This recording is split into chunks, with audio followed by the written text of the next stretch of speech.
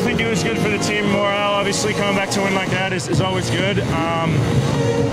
We can't put ourselves in that situation, though. I mean, being the #1 ranked team, we talked about it last week. We're going to take everybody's best shot, and tonight we didn't prove that we were. However, we did end up winning, and I guess we can be happy for that. Now she makes it to Penn.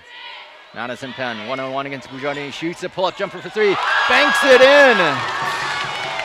Maddison Penn just shakes her hand to say, I didn't call glass, but it'll count for 3 points anyway. I think for me personally, like everyone's having a good laugh when it's off court, then on court, you know, we're just coming together well with our passes and execution. Maddison Penn having to shoot 2.